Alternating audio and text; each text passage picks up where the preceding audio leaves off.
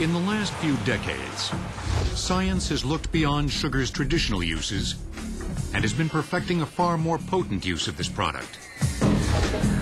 Catching the industrialized world off guard, this new technology hasn't been fully utilized by the US, Japan, or Europe. It springs from a nation where the per capita income is just $2,700 per year. By taking bold and visionary steps, Brazil has vastly reduced its dependency on oil and is on the verge of becoming energy self-sufficient.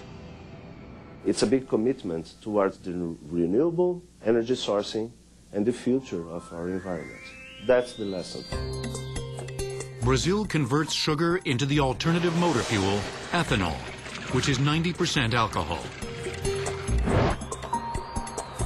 As the world leader in sugar production, Brazil grows sugar on 15 million acres, double the area of just 20 years ago. Farmers have to keep up with demand. Almost half of all new cars today run on mixtures that include some ethanol. In 1973, Brazil and other oil importing nations faced the shock of the first oil embargo declared by Middle East suppliers. Spurred by the crisis, Europe and the United States inched toward energy alternatives. But Brazil blazed full speed ahead. So many developments happened since '73 to today. I think it was one of the most impressive R&D programs with practical results ever done by humankind. Created in 1909, the Model T Ford became the motivation for one of the great technological advances. The idea of using ethanol for motor fuel has existed since the early It 1900s. had to be found to build them faster. Henry Ford originally planned to run his Model T on biofuels before turning to cheap and plentiful gasoline. But Ford sensed that ethanol's time would come, proclaiming it the fuel of the future. For Brazil, that prediction became reality. We believe for the 21st century that the petroleum model used on the 20th century has to change. Brazil has been growing sugarcane since shortly after the Portuguese arrived in 1503. So it has vast experience. To produce energy-rich ethanol, which Brazilians simply call alcohol, stalks are processed and purified like any other sugarcane. But after the sucrose juice has been extracted, the factory line sends it in two different directions. One continues in the traditional path, ultimately winding up as sugar crystals. But in the second path, the liquid ferments for 6 hours. The juice goes to the fermentation tanks. Then we throw more or less 70% juice and the other 30% yeast. This yeast will transform the sucrose from the juice into ethanol.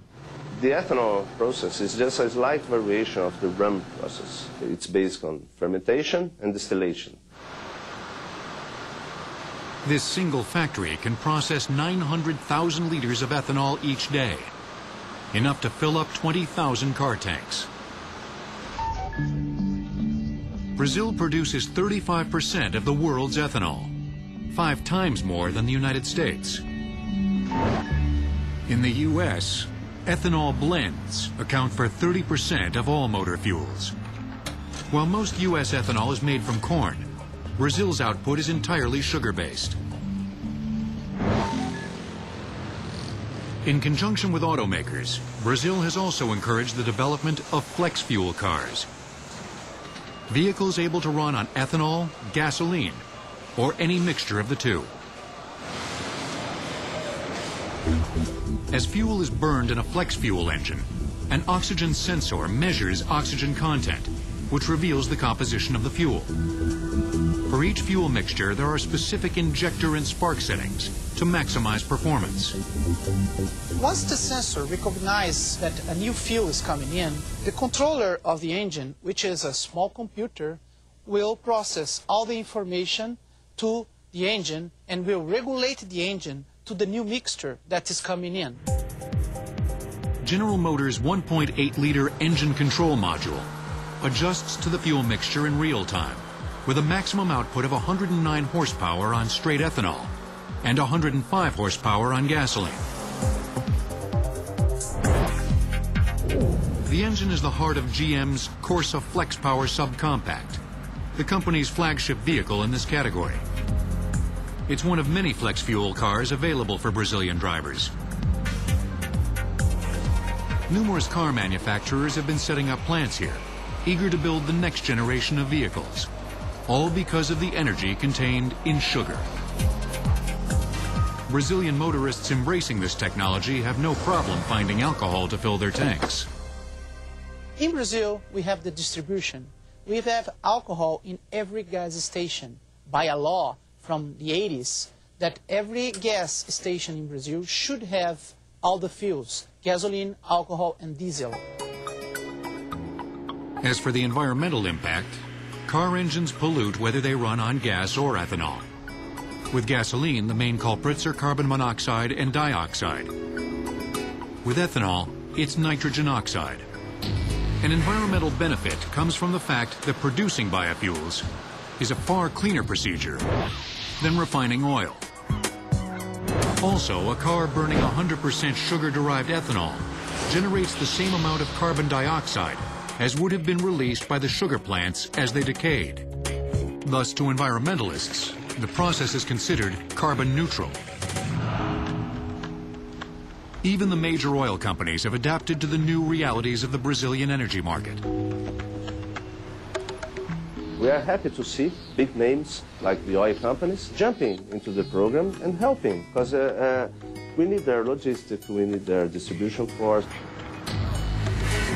In recent years, the average cost of filling up at a Sao Paulo gas station has dropped from $40 for a tank of gasoline to less than half of that for a tank of ethanol. I have a tax for living, and I fill the tank every other day. And I can fill it with gasoline or alcohol, but I prefer to fill it with alcohol because it costs the half of the price, and it's cheaper to me. Ethanol, which has a higher boiling point than motor fuel, becomes less combustible in cold weather. So most flex fuel cars have added a small extra tank to hold just gasoline. Drivers can thus use gasoline to get going on chilly mornings, and afterwards run on ethanol once the engine is warmed up. Western countries are now taking a fresh look at ethanol, seeking their share of the Brazilian energy miracle. The U.S. Congress's 2005 energy bill mandates doubling ethanol production by 2112. But this is a far cry from Brazil's track record. They've gone from roughly an 80% dependency on foreign oil to roughly a 10 to 15% dependency. We think the use of sugar in the future is obviously going to be an important component of renewable fuels for the United States.